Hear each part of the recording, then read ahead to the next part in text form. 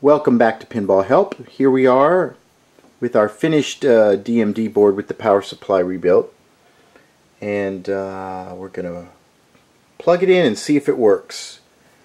This came out of a Star Trek The Next Generation, but we're putting it in the Bram Stoker's Dracula because they use the same system and we can put it in here. So let's turn it in, plug it in, turn it on. See what we get. Yay!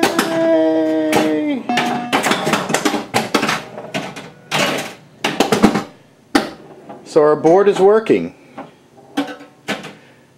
As is usual, I learned some stuff. One of the things I learned is I ordered this kit and I put some components in wrong, which I didn't videotape the pulling out and moving around part, but even though the transistors and some of the diodes looked identical, they weren't. There was tiny little numbers on some of them that I misread, so I had to put those back together.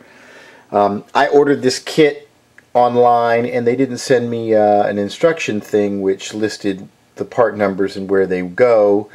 After communicating with them, I managed to find the instruction sheet and figure out that things were wrong, and luckily I did this before I put it in and turned it on, otherwise I probably would have fried everything. So everything turned out okay, but the lesson learned here is when you order something from a supplier, double check, triple check, and quadruple check the items they send you and compare it against the schematics and the parts list in the game manual and make sure everything is okay, because it's very easy for these people to send you the wrong thing or send you improper instructions or no instructions at all, and you just think, okay, well, these things look just like the other things, they're identical, let's just replace them, and find that there was one tiny little thing that's off.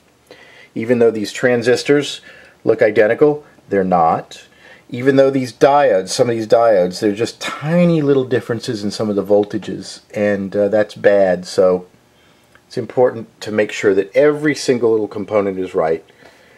And I learned it this way, not the hard way, because the hard way would have been to put it in wrong and then blow the whole board or blow other components and have to replace more.